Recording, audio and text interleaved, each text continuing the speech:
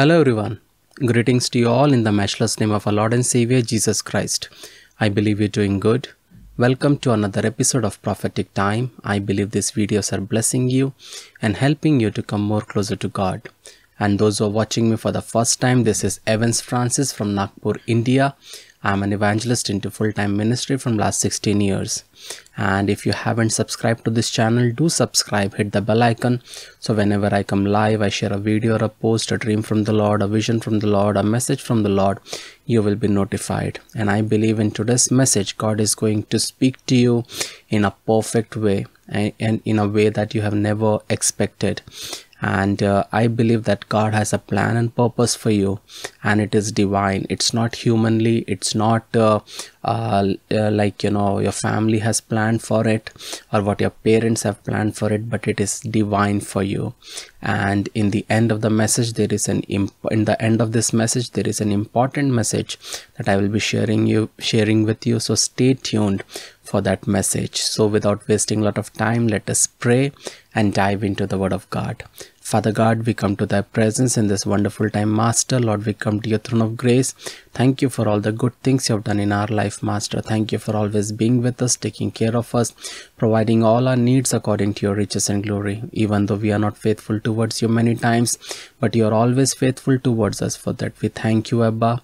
I give today's word into thy hand, your children into thy hand. I give myself into thy hand. Give me your wisdom and knowledge, strength and courage to share your word in its context. In Jesus' precious name we pray. Amen. Amen. Amen.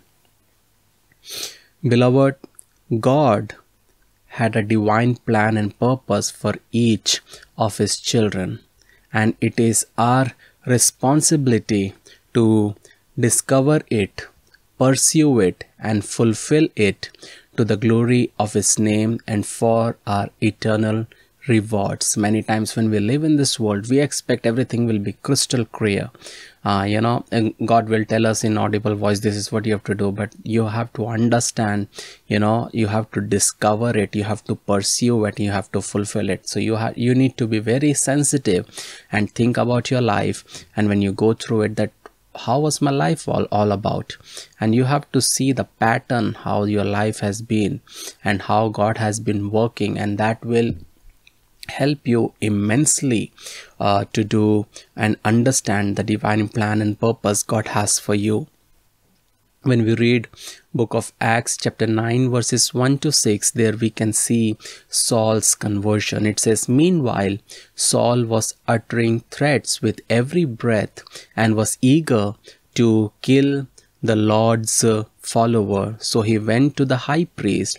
He requested letters addressed to the synagogues in Damascus, asking for their cooperation in the arrest of any followers of the way he found there.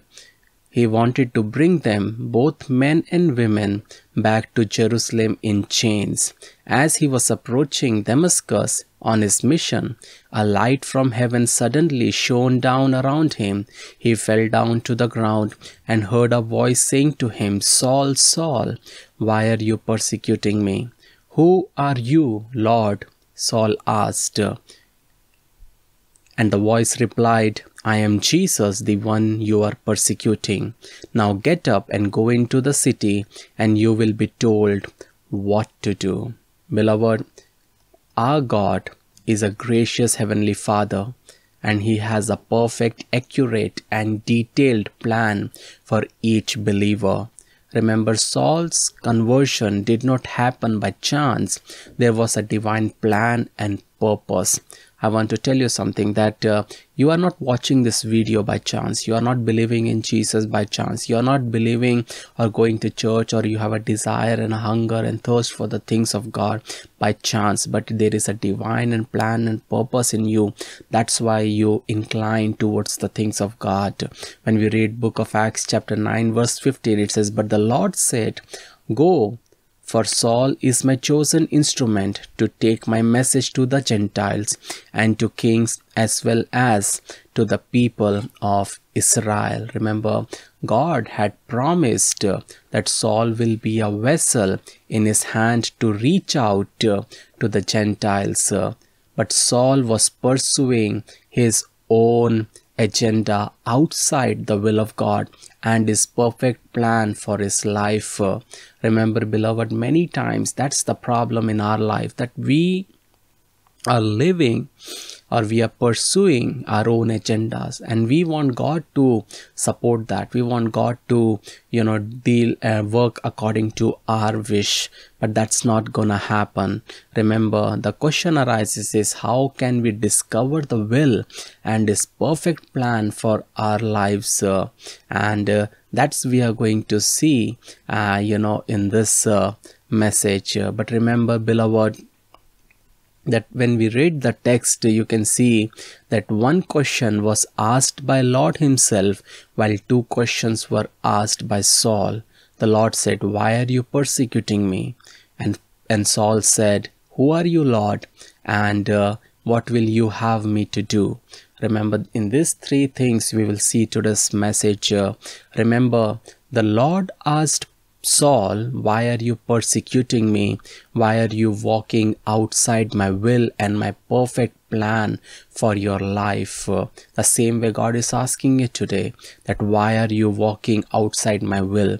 Why, when I have a perfect plan for you, why can't you be obedient to my voice? Remember, God is not pleased when we are unable to discover and walk in His will and perfect plans for our lives, and He is asking us the similar question that needs to be properly addressed. Remember, different people have different reason why they are walking contrary to the will of God and perfect plan for their life, but whatever the reason, none is acceptable unto God. Remember, beloved, God has a plan for the life of every one of His children.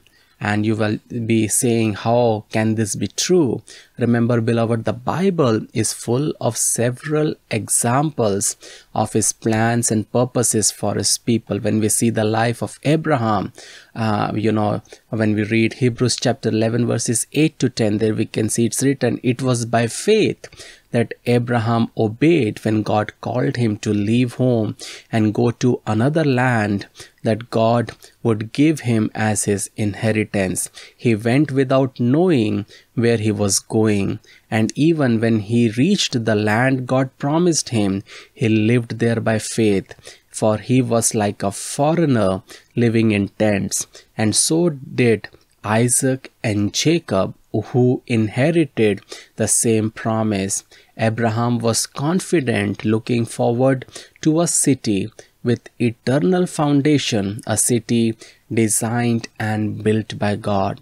Here we can see the plan and purpose that the Lord had, and the plan and purpose that the Abraham understood. That's the beautiful line, that Abraham was living in tents. He was having his own house. He left everything, but he was confidently looking forward to a city with eternal foundation. A city designed and built by God. Many times when we live in this world, we are all focused about our house, our bungalows, and all the materialistic thing. But remember, Abraham, being father of all nations, he was looking forward to a city with eternal foundation, not earthly foundation, but eternal foundation. Second, we can see about Moses. When we read Hebrews chapter 11 verses 24 to 27, it says, "It was by faith that Moses, when he grew up, refused to be called the son of Pharaoh's daughter. He chose to share the oppression of God's people instead of enjoying the fleeting pleasures of sin. He thought it was better to suffer for the sake of Christ than to own the treasures of Egypt, for he was looking ahead to his great reward. It was by faith that Moses left the land of Egypt, not fearing the king's anger. He kept right on going because he kept his eyes on the one who is invisible." Remember, that's the life of Moses, that God had a plan, and God did supernaturally different things, beautiful things in his life. Another person that we can see in the Bible is David. Remember, how many examples we take, David will be always there. Remember, when we read 1 Chronicles chapter 17 verse 7, it says, "Now go and say to my servant David, This is what the Lord of heaven's army has declared. I took you from tending sheep in the pasture and selected you to be the leader of my people. Here also you can see that God had a plan for David. If you're watching me right now, you need to know something, that God has a divine plan and a purpose for you. Do not look at the situation. Know that God is able to turn that situation. God is able to do a wonderful thing in your situation. When we see the life of Isaiah, it says, when we read Isaiah chapter 6 verse 8, it says, Then I heard the Lord asking, Whom shall I send? A messenger to his people who will go for us. I said, Here I am, send me. God had a plan for Isaiah, but Isaiah also submitted to God's will. That is very important. Remember, God has a wonderful plan for you, but until and unless you accept it, until and unless you surrender, until and unless you give up your own plans and allow God to work in your life, nothing is going to happen in your life. Another person that we can see in the Bible is Jeremiah. When we read Jeremiah chapter 1 verses 5 to 8, it says, I knew you before I formed you in your mother's womb. Before you were born, I set you apart and appointed you as my prophet to the nations. O sovereign Lord, I said, I can't speak for you. I am too young. The Lord replied, Don't say I am too young, for you must go where I sent you and say whatever I tell you. And don't be afraid of the people, for I will be with you and will protect you. I, the Lord, have spoken. God had a plan for Jeremiah, but he said, I can't speak for you because I'm too young. If anybody of you are watching me, you're in your teens, you're very young, and you thinking that God cannot use you. But I want to tell you something, that God can use you. Doesn't matter, age is not a barrier. God just wants a surrendering heart. God just wants a person who lives a submitted life. That is very, very important.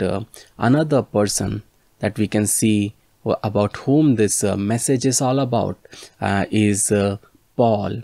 When we read Acts chapter 9 verse 15, we have read it earlier also. It says, But the Lord said, Go, for Saul is my chosen instrument to take my message to the Gentiles and to kings as well as to the people of Israel. Today you might be listening to me and you have heard God in the past, and you might be thinking that no chance that God can use me. Remember here Saul, later who became Paul, he was plotting a murder, and he was standing there when an innocent man was being stoned to death, but he did nothing. He was a part of it. He was against the people who followed the way. Not Christians, the way. That's what the people used to call people who believed in Jesus, that the followers of the way. And he was against them. He was persecuting them. Still, God had a plan for him. So it doesn't matter that what you have done, doesn't matter about your past. God is able to do a wonderful thing, a beautiful thing in your life. Remember, when we have a plan, we have lot of characteristics, we have lot of things, this and that.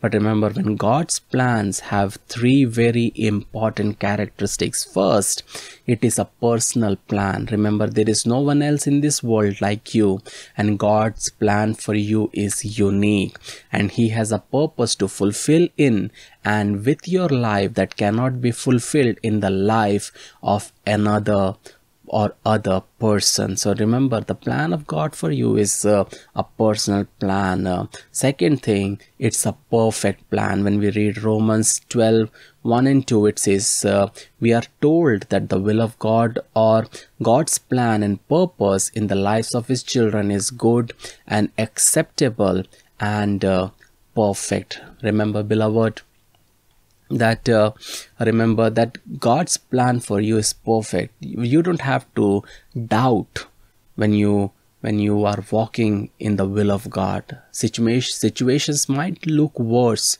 in the beginning, but you need to know the ending. Just imagine, David in the forest, tending the sheep. Lion is coming, bear is coming. What he would have thought? Why all these problems? If God is with me, why these situations should come? But remember, God was preparing him to fight the Goliath. And then at the end, God was preparing him to have patience because he has to deal with King Saul in the future. So remember, the plans of God are perfect, and you need to surrender yourself regarding that. And third thing you need to understand is that God's plan is a practicable plan. In other words, remember, it is workable and thoroughly related to everyday living and service. Remember, it's not a plan that only sounds good and acceptable and perfect theoretically.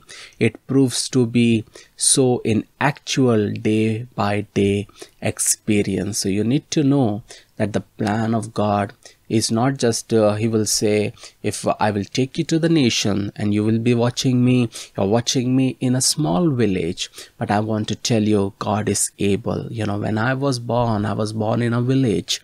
We used to live in a mud house. We lived in houses made of grass. We lived in tents. And from that situation, God has brought us. God has brought me and my family this far.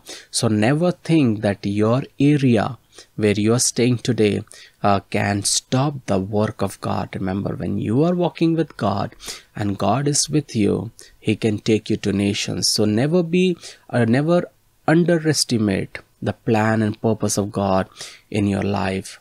One question that Paul asked to Jesus, that who are you, Lord? Remember, Paul asked this question from the Lord when his personal plan and pursuit was interrupted by the Lord. Remember, our first concern should be to discover God's plan for our life. The necessary condition is that we must first establish a personal relationship with God, and we need to know who He is before we can discover what He wants. Not just knowing about Him, but having a healthy, intimate relationship with Him. It is sadly true that some believers fail to discover God's plan and find their days, weeks, months, and years are filled with disappointment, defeat, frustration, and failure. Remember how wonderful it is to feel that we are achieving something worthwhile, not for ourselves, but for in accordance with the will of our Heavenly Father. Remember, beloved, every unbeliever is living a life outside the will of God, as Saul was until the time of his conversion when we read Acts 9:5. But it is also sadly true that many Christians plans their own lives. Remember, beloved, we make decisions and choices which are outside the will and perfect plans of God for our lives. When we read Acts 9:5, it says, Paul says, "Who are you, Lord?" Saul asked. The voice replied, "I am Jesus, the one you are persecuting." Remember, when we read John chapter 21 verse 3, it says, Simon Peter said, "I am going fishing. Will come too," they all said. So they went out in the boat, but they caught nothing at all.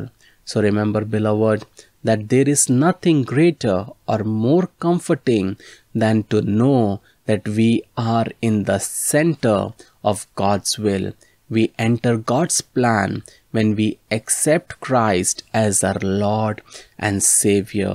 Remember, Saul entered the plan of God when he asked, "Who are you, Lord?" The Lord revealed Himself to Saul, "I am Jesus, your Savior."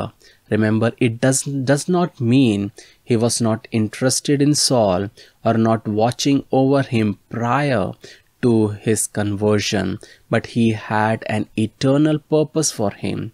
Saul entered into God's plan when he bowed at the feet of the risen Lord, accepted Him as Savior, and acknowledged Him as Lord. The third question Saul asked, second question Saul asked is that, what will you have me to do? Remember, that's the question we need to ask, and this should be our daily experience after surrendering to Jesus as our Lord and Savior.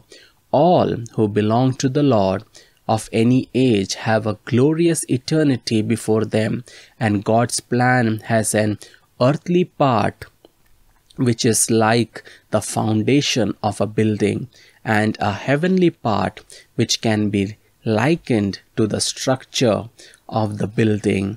Remember, beloved, we continue in God's plan by daily obedience to His revealed will, and God reveals His plan to us step by step. When we read Psalm 37 verse 23, it says, "The Lord directs the steps of the godly.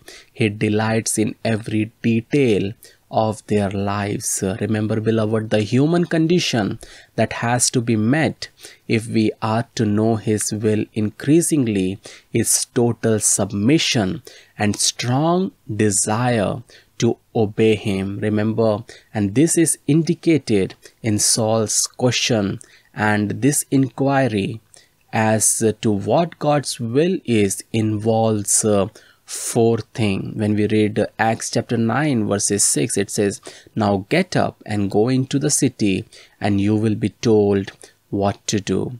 The first thing you understand is communion with Him in prayer. Remember, when we read Psalm 27:11, there we can see a suitable prayer is recorded. It says, "Teach me how to live, O Lord.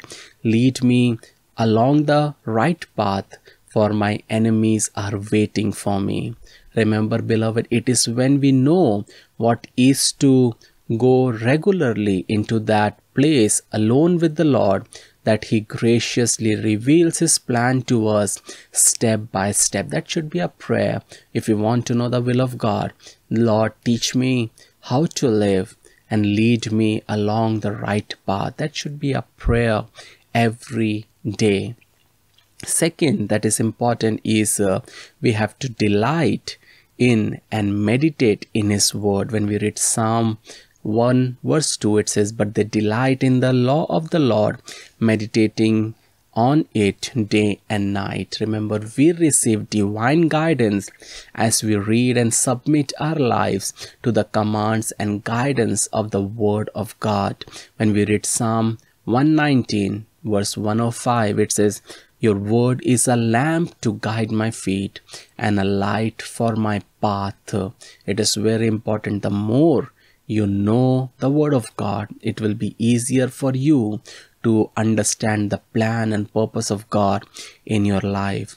The third is you need to show complete obedience without question. Remember, God reveals His will to us more and more as we walk in complete obedience without question to His already revealed will. When we read 1 Samuel 15:22, it says, "But Samuel replied, 'What is more pleasing to the Lord, your burnt offerings and sacrifice, or your obedience to His voice?' Listen, obedience is better than sacrifice, and submission is better than offering the fat of rams." Remember, God cannot use a person if that person is not obedient, if he is not doing what God wants him to do. Remember, whereas doesn't matter if that person is educated, doesn't matter how many degrees he has, but if he doesn't have the quality of being obedient, he cannot see the will of God in his life. And the fourth character we can see is absolutely having trust in God. When we read Proverbs chapter 3 verses 5 to 8, it says, "Trust in the Lord with all your heart. Do not depend on your own understanding. Seek His will in all you do, and He will show you which path to take." Don't be impressed with your own wisdom. Instead, fear the Lord and turn away from evil. Then you will have healing for your body and strength for your bones. Remember, beloved, we need to trust God absolutely for us to know His will and perfect plan for our lives. He gives us direction as we lean on Him and trust His guidance. Remember, the Lord spoke of Saul as a chosen vessel, and Saul had to trust Him in all that He permitted in his life, in the ways of suffering, stoning, imprisonment. When we read 2 Corinthians chapter 11 verses 24 to 28, it says 5 different times Saul is saying, or Paul is saying, 5 different times the Jewish leaders gave me 39 lashes. 3 times I was beaten with rods. Once I was stoned. 3 times I was shipwrecked. Once I spent a whole night and a day adrift at sea. I had traveled on many long journeys. I have faced danger from river and from robbers. I have faced danger from my own people, the Jews as well as from the Gentiles. I have faced danger in the cities, in the deserts and on the seas, and I have faced danger from men who claim to be believers but are not. I have worked hard and long, enduring many sleepless nights. I have been hungry and thirsty, and have often gone without food. I have shivered in the cold without enough clothing to keep me warm. Then beside all this, I have the daily burden of my concern for all the churches. That was Paul, when he said yes to God. Many of today's preachers, today's servants of God, they will never want all this when they think of doing God's work. But when Paul said yes to Jesus, see the list that he had to go through. But God was maturing him. God was showing him His grace and mercy, and he was able to do so much for the kingdom of God.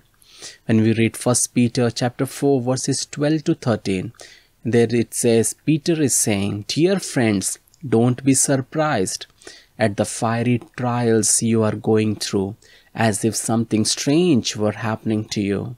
Instead, be very glad, for these trials make you partners with the Christ in His suffering, so that you will have a wonderful joy of seeing His glory when it is revealed to all the world." Remember what Peter is saying. When you go through trials in your life, remember that you're partnering with Jesus on the cross. That is very important. You're becoming a partner with Christ.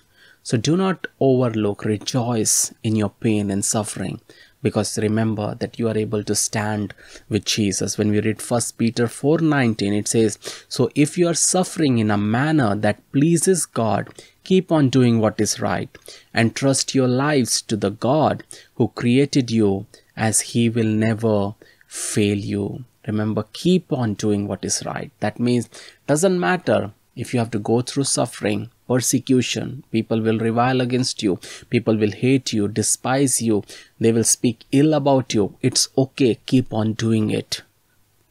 Keep on doing the right thing. Follow the way, follow the word, follow the Holy Spirit, and God will take care of you. Remember, as soon as Paul saw the light from heaven above the brightness of the sun, he said, "Lord, what will thou have me to do?" Remember, as soon as he was willing to yield, he was in a condition where God could meet his need, where God could display His power, where God could use him for His own glory. Remember, beloved, are you saying today, or are you asking God, "What will thou have me to do?"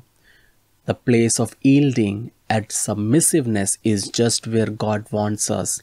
God wants us to reconsider our lives and our ways and return to Him. Remember, the main thing today that God wants is obedience. When you begin yielding to God, He has a plan for your life.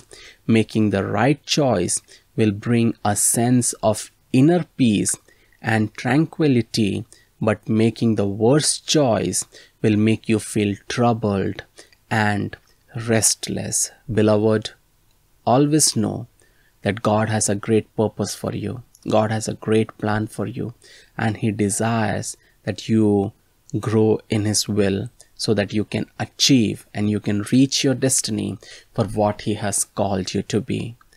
I believe this message has blessed you. Let us pray. Father God, we come to Thy presence in this wonderful time, Master. Lord, we come to your throne of grace. I give your children into thy hand, their lives into thy hand, Master. Let your will be established in their life for the purpose, Lord, you have chosen them. Let that purpose come to pass. No plan of the devil, no plan of the evil one prevail, Master. Lord, all the plan and purpose which you have for them is for their good and not for their harm. For that I thank you, Abba. Lord, thank you for all the good things you have done in their life, Master. Thank you for all the good things you are about to do in their life, Master. Every plan of the devil, every plan of the evil one, every plan of their enemies, Master, perish in Jesus' name, Master. Let alone your will be established in their life, Master, for the purpose you have chosen them, for the purpose you have chosen them, for the purpose you have chosen them. Let that come to pass, Master.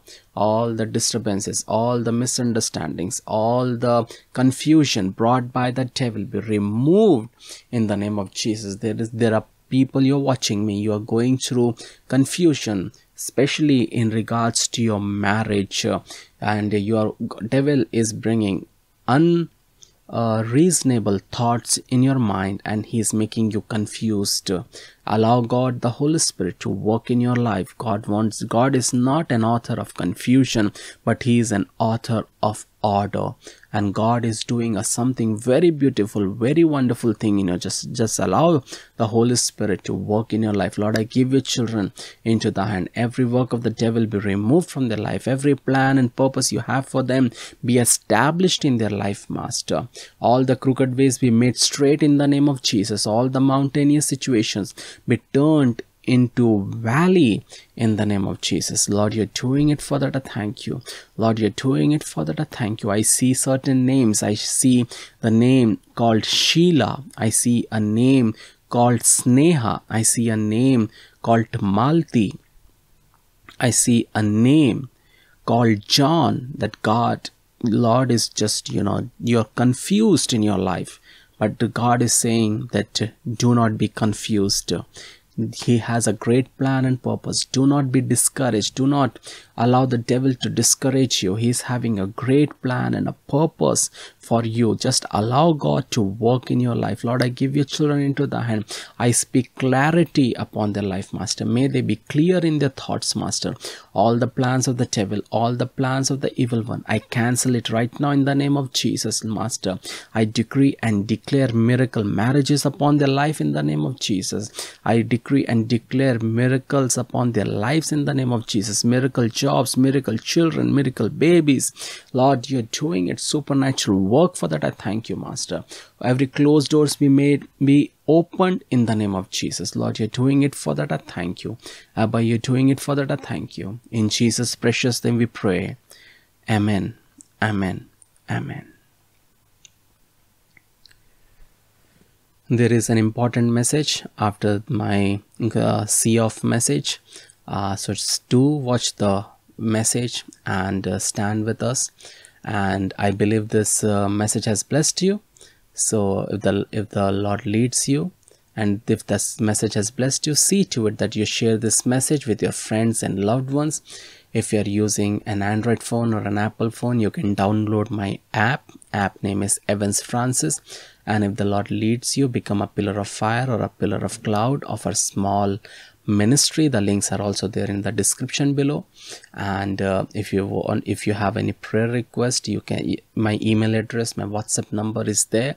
Feel free to share, and I will try my level best to be in touch with you and get back to you. Please see that you do not call the number without prior discussion with me, and because sometimes I'll be in prayer or praying for somebody, or like I'm in studio right now, so it becomes tough. So have a proper word in the message, and then we can decide the time so that we can, we can speak on the phone if your situation is requires a discussion on the phone. And if you want to grow more in the Lord, we have a Telegram channel, and the link is also there in the description. You can join the channel, and daily you will receive a lot of content, daily devotionals, messages, videos, and I believe that it's going to be a blessing for you. And if you haven't subscribed to this channel, do subscribe, hit the bell icon, so whenever I come live, I share a video or a post, you will be notified. May God bless you. May His face shine upon you. Stay blessed. Keep smiling. Shalom. I believe today's message has immensely blessed you, and I would like to share something very important message with you. And I'm making this video because God asked me to. We strongly believe in the principle written in Matthew 6:3, where it says that when you give to someone in need, don't let your left hand know what your right hand is doing. Being in full-time ministry for over a decade, God has enabled us to do many things for the needy body of Christ. And whatever we do, people who are the pillar of fire of our small ministry knows about it. Recently, God enabled us to distribute food in the streets, and we got something that was very painful on camera. I would like you to have a look at it.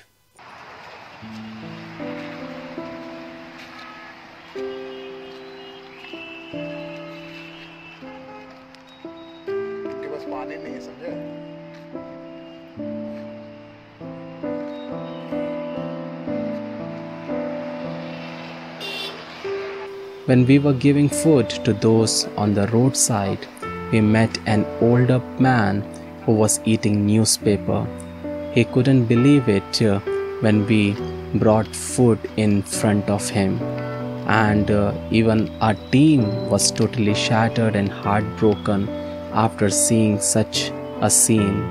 What we saw is still fresh in our heart and mind, and we pray to God that we would be able to do more for such people on the daily basis. When we do such activities, we don't post it online, we don't post it on social media, because we know that our Heavenly Father sees what is being done in secret. Being sensitive to the needs of other believers is one of the biggest responsibility of the body of Christ. And if the Lord leads you, become a pillar of fire of our small ministry. There are other things that we also do, and if you like to know more about it, you can get in touch with me via email or WhatsApp, and all the details are there in the description below. Suppose you can't stand with our ministry financially, don't be disheartened. Instead, support our ministry through your valuable prayer and become a pillar of cloud of our small ministry. Always remember, even Jesus could feed the thousands when a small boy sacrificed his lunch.